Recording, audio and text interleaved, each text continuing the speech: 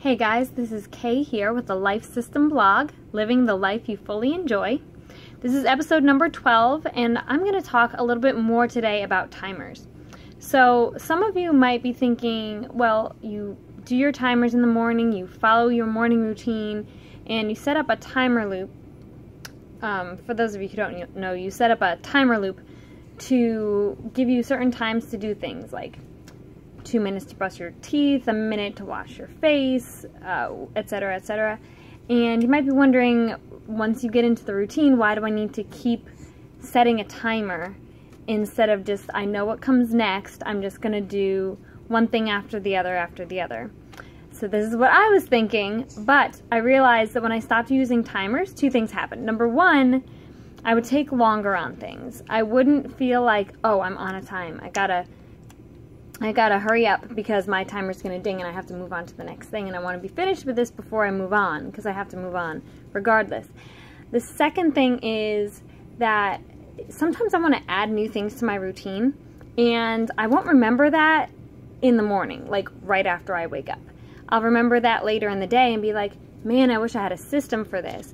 For instance, taking out the trash in the morning. It's like just a little thing, right? But sometimes I'll be like, oh man, I keep like forgetting and now I'm in a rush and I don't have time to take out the trash.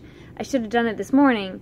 But if I add it into my timers, it'll tell me to take out the trash and that'll become part of my new routine. So adding things to your routine, you can't like just rely on your memory for that. You have to have some kind of a system, some kind of technology to help remind you, especially for morning and evening timers, because those things you do when you're kind of the most tired, pretty much.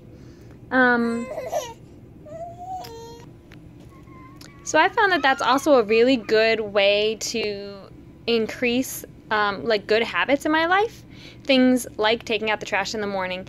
It's just a great way to remind myself to make those little things habits, because it will become a habit the more you do it. If you do things, I think it's 21 repetitions till something becomes a habit. So if you put it in your timers and you're doing it every day for 21 days, then it'll become a habit for you. So that's another reason that timer loops work really, really, really well. So let me know what you guys think. Do you guys use timers for your morning routines? Do you guys have a different kind of morning routine than you do not using timer loops? What do you like or dislike? Leave me a comment in the comment section below.